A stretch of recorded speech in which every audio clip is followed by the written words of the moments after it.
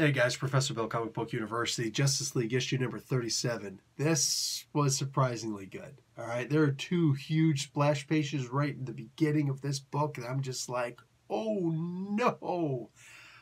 Wow, that was good. Okay. I see what you're doing. That was excellent, man. That was gorgeous. All right, we got Scott Snyder doing the writing, George Jimenez on art.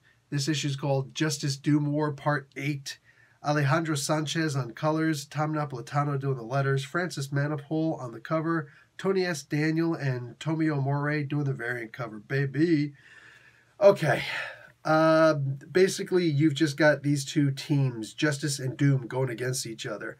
And yeah, Justice has a huge advantage, but the main Justice Leaguers are trying to do like a kumbaya session, and some of the Justice Society members doing a kumbaya session, holding hands, trying to do a seance and get the Ouija board disc thing to move. Anyway, and they're trying to get the totality to change from Doom to Justice. I see what you're doing there. That's cool. But they're having a hard time doing it. What they need is Hawkgirl to come on over to actually genuinely help them out. Okay, I see what you're doing here. There's a whole lot of interaction and back and forth, and there's just a huge battle. And like this, this whole series, these 37 issues, plus Metal, Dark Knight's Metal, plus what came in between that, what the heck was that called? Whatever that was called, the 4 issues, No Justice. All of these have just been so high adrenaline, fast paced that I'm just like, I get exhausted.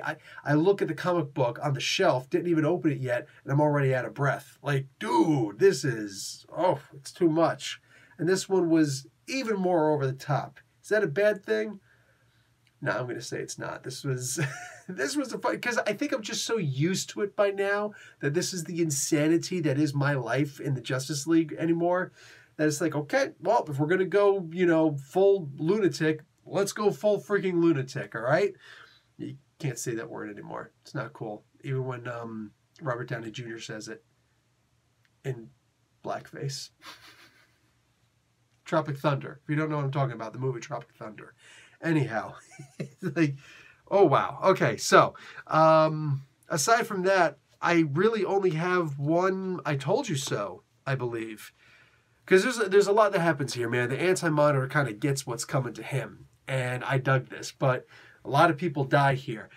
We get a planet thrown at everybody. The Perpetua decides to actually throw a planet at somebody. I thought this was so over the top. I'm just looking at this like, oh, you know what? Whatever. Why not? You know what? Why not? Honestly, why not at this point? Let's just do this. And the only thing Flash is worried about is, my car going to come back okay? I knew I should have gotten the insurance on it, man. I knew it. Actually, Jon Stewart should have gotten the insurance, right? But here's why I told you so. Anybody else see The Mandalorian? Yeah, all 4 of these episodes, and everybody's thinking the same thing I'm thinking. Where's that sweet merch? They've been saying that merch is coming. All of a sudden, we got it revealed now. There's going to be a Funko Pop with Baby Yoda. You go and check out my reviews. I call him Yiddle. If Disney does not choose to name him Yiddle, well, screw Disney, all right? But, yeah, they're going to make a pop of Yiddle. I'm going to call him Baby Yoda. And they're also going to make this little plushie thing. Not a plushie, but like some kind of a doll. I don't know, maybe it's a plushie. It's a doll inside of a container that actually looks like the baby stroller thing. The floating baby stroller. And that's just the beginning of it. Besides the fact that they actually thrown out the heavy Mando. You know what I'm saying? And they got the actual Mandos. Like, they get all this sweet-ass merch, babe. And I've been saying for a long time, yo, DC, why don't you all be smart and put out that merch for Baby Jaro? Didn't listen. Ain't on it. Book's about to end. I said, you gotta act. What happened?